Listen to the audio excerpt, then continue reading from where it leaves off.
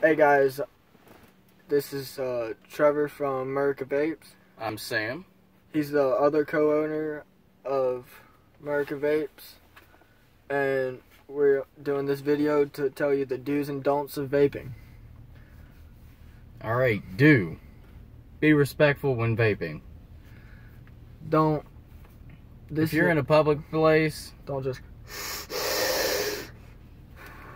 let one out. Don't just blow it in someone's face. It's kind of like a fart. Some people don't like it. And if you do, say I'm sorry or something like that. Say you didn't mean to. Number 2 on do's. Get a friend. Like me and him, we've been friends forever. He got me more into vaping because I was a smoker. And I've quit smoking now. Both of us have. Yeah. And so, and our friendship goes all the way back to... Well, I do the big clouds and everything like that, and he does tricks. I'm the tricks.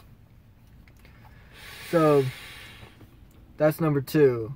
Get a friend, because it's always more fun to have a friend while you're vaping, so you're not vaping alone. So, because if you're trying to get off smoking and start vaping as a healthy alternative, it's really hard to do it by yourself. So if you have a friend helping you and is doing it with you, it's more likely that it's going to take. And alright, do number 3. Start small. Don't go straight to mech mods or big ass mods.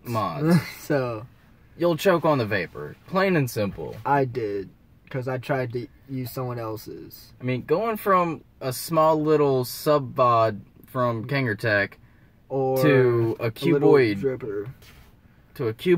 I choked. I seriously did. Like, I was walking down the street and I went, and I just lost my shit. Like this little smock I have, it's produced a decent cloud, but when I went for my little sub-VOD that produced almost no cloud, going to this, I choked. But it's the whole thing getting used to it. But because it is an odd feeling. As a smoker, I wasn't used to all that vapor in me. I was just used to a little smoke. But I quit. I'm glad I did. I feel so much better. And number 3 on the, number 4 on the do's.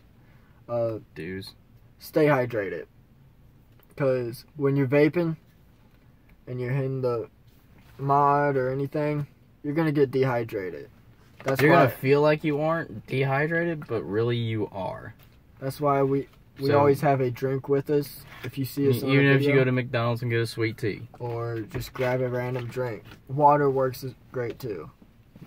Mainly it's mostly water. Yeah. But energy drink, well, not energy drinks, but Powerade, Gatorade, anything liquid actually will be good. And except for seawater. Yes. And alcohol. Yeah. So that's what we have for the do's. For the don'ts of vaping, don't be stupid. Don't go into a Walmart or anywhere that says no smoking and go ahead and just vape inside. And just let a fat ass cloud out. No smoking implies to vaping because they see that as smoke.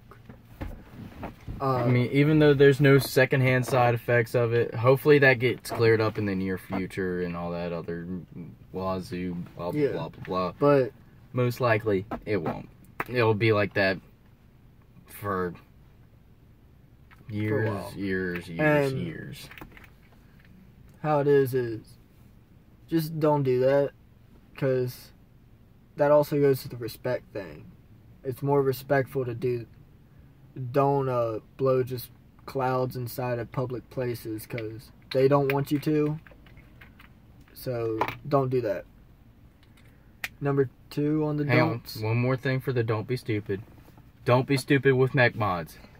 They are unforgiving. If you build the wrong ohm for your battery, they will blow up.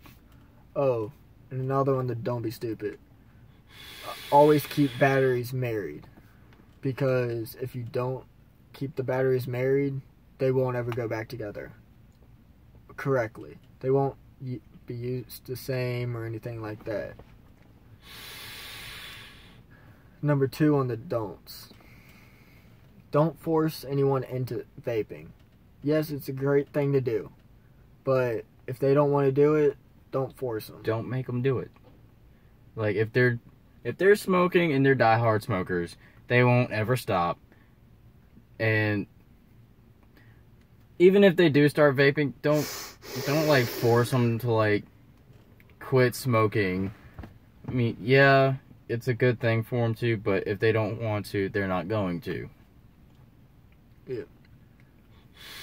You can like hint at it, just don't like push them to it. Like, edge them onto it. Hopefully they'll take it. Sometimes they won't. I've had a friend that won't. And that's what we have for that one. And number 4. Don't have your device, if it locks, don't have it unlocked in your pocket, a backpack, or anything like that. Because it will fire, and sometimes they'll catch fire. It'll catch fire, it'll burn your cool, which means more money you gotta spend. Your batteries will go completely dead. You could possibly blow your mod up. Like in this. Even a regulated mod. This unregulated mod I have, if I have this push too long without hitting it, it will blow. Because it's so much power it's got. Mech mods, you can hold this thing, and as long as the battery's there, it's going. Mm-hmm. Regulated mods, usually you get about 10 seconds, but that 10 seconds is all you need, because all it's doing is just power, power, power. And yes, they'll cut off, but if that pressure lets off and goes back on, that's another 10 seconds. Lets off, it goes back on, another 10 seconds. This alien I have, it goes 30 seconds. But if you hold that for 30 seconds, either you have some massive lungs, or it's gonna kill your battery and burn the heck out of your cool. So that's off of experiences we've had. So number 4 on don'ts. Don't keep batteries in your pocket. Done that. Had one vent. Almost burned the shit out of my leg. Hurt like hell. I had some change in my pocket. The protective coating was worn through a little bit in one spot. And that was just a recipe for disaster. I should have had it in a case, but I didn't. I learned. Now I keep a case. So that's what we have for y'all today. The do's and don'ts of vaping. If y'all like what y'all saw here, like it. Subscribe. And comment below if you want us to do anything else. Peace.